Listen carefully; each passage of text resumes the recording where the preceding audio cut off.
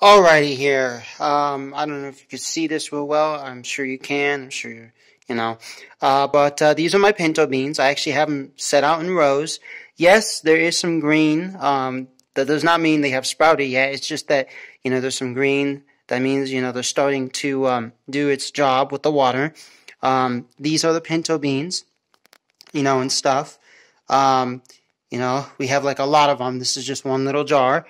And so what I've done here is I've taken some paper towels that you wipe the counter with, and I laid one on the bottom. I put the pinto beans on top, okay, in rows. I can't remember how many there are here. And then I put another paper towel on top of it.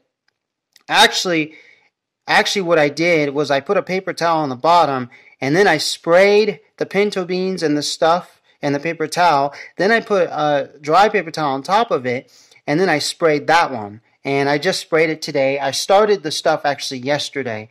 I forgot to mention the seedlings that I planted in my little starter containers, in the egg containers and the little plastic containers. I actually started those yesterday too. So everything was done on Sunday, Sunday, March 15th. That's when I did everything. So you're seeing all this stuff that is now on Monday, so it's the second day. And I'm keeping track and progress also of these and stuff like that.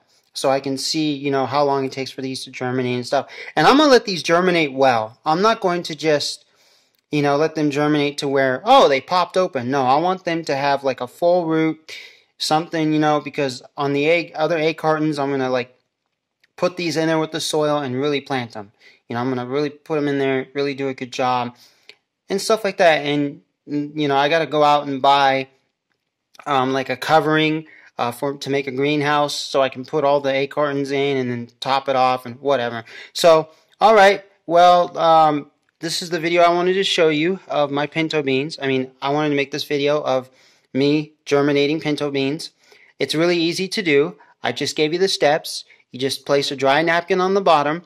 You put the pinto beans or any type of beans you want on the surface, and then you can either do this after or before you put the second napkin.